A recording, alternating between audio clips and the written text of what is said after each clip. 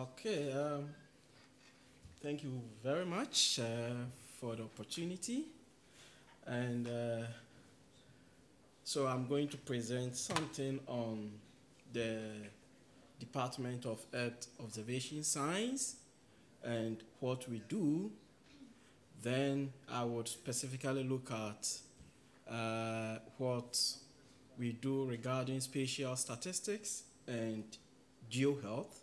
The focus has been on GeoHealth because it's one of the new domains in the department and of course in the faculty of ITC and that of the entire university. And therefore it will require a major focus. So our department seems to be the core of Earth observation science. We look at both the physics aspect of it, as well as the development of methods to process Earth observation data. Now, our developments are also linked in achieving the Sustainable Development Goals. As during the introduction, he mentioned the high-tech human touch. Whatever we do should also have some human touch, and that is the societal relevance. And if we are able to associate ourselves with achieving the Sustainable Development Goals, I deem it very much fit. So the department has three main groups. We have the spatial statistics and image analysis, and we have geoinformation extraction and sensor systems, as well as GeoHealth, which is quite new in the university, and we have very able and amiable three professors running the department.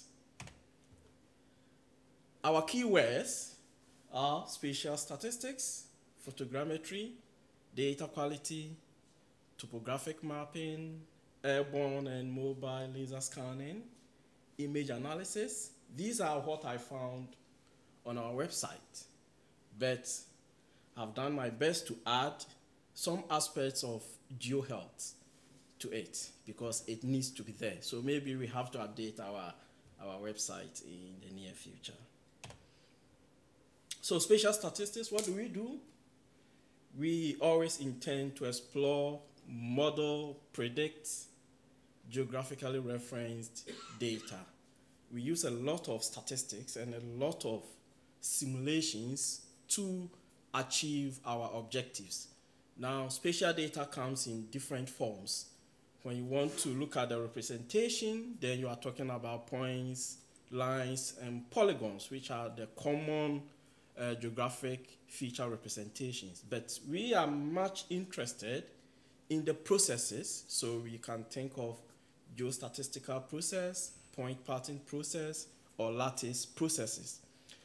The methods will vary depending on the kind of process that you intend to deal with. And GeoHealth, the new frontier, which also looks at exploring, modeling, and predicting geographically referenced health data. So the key word here is health data. Now, in GeoHealth, we try to integrate different kinds of data, environmental data, like socio-demographic data from different sources together. Now, to be able to achieve this integration, that is where spatial statistics comes in. And therefore, spatial statistics is seen as the hub of GeoHealth. GeoHealth really, in my opinion, cannot stand without spatial statistics. So, people from the group of spatial statistics also, some way, somehow, belong to the group of GeoHealth. And that aside, we also need people from the environment who deal with the environment. So GeoHealth now in the faculty is trying to consolidate all researchers and teams, researchers who belong to different teams in the faculty together. So we don't only have people from the EOS department, but rather we have people from the GIP, water resources and the like, that we team up to integrate our different objectives and our different resources to form the GeoHealth. Now, there are a lot of questions in terms of research that GeoHealth seeks to answer. We can answer why diseases occur and why they occur at specific locations and how they occur and when they would occur.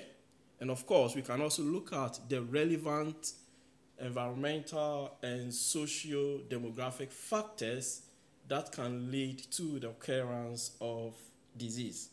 But then to achieve this objective, we have to do a lot of computations. And that is where sustainable software development comes in. We have to do a lot of computations. We cannot do everything manually. So we have to automate our activities. We have been relying on different softwares. Python, it has already been mentioned, but since the start of the program, I haven't heard the mention of R, which is very popular in this building. We also use MATLAB, Java, C++. In our latest survey in our department, we realized that 62.5% are using Python.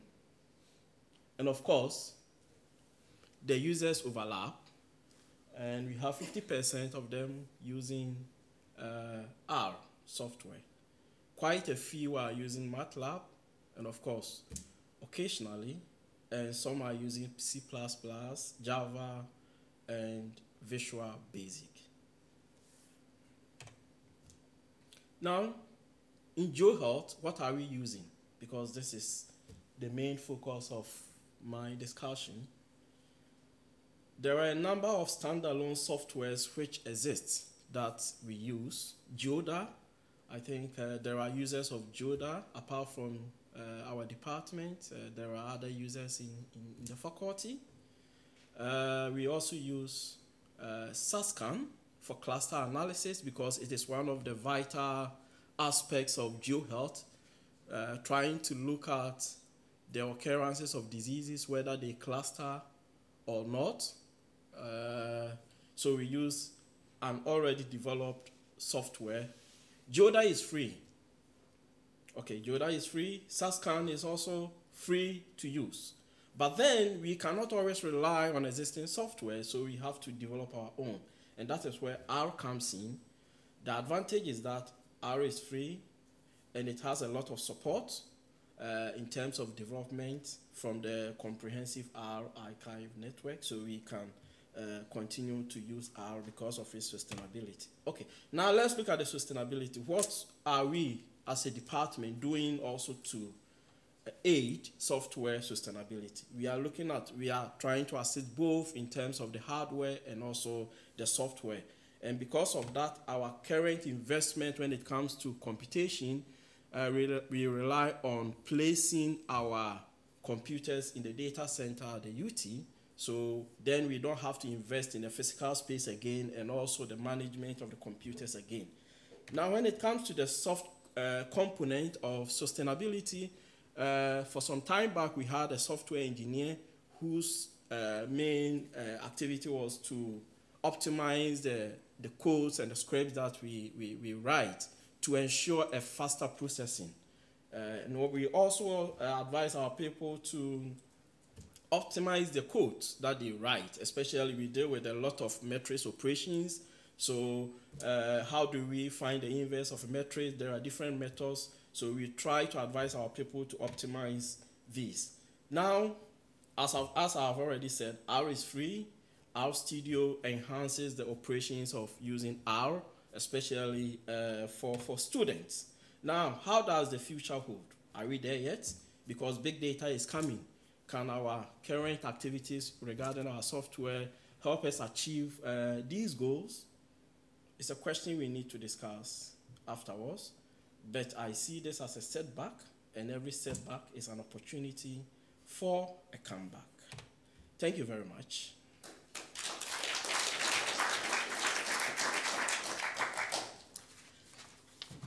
Thank you very much, Frank, for your presentation. And a very valid question also at the end. So any questions from the audience for Frank's presentation? Yes, Juan Carlos.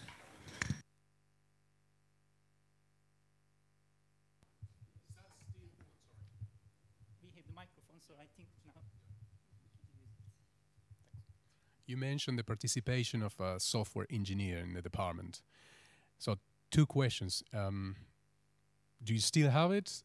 And the second question is, how did that idea came by in your department? Because I've been part of a number of departments, and sometimes it's easy and sometimes it's extremely difficult. So.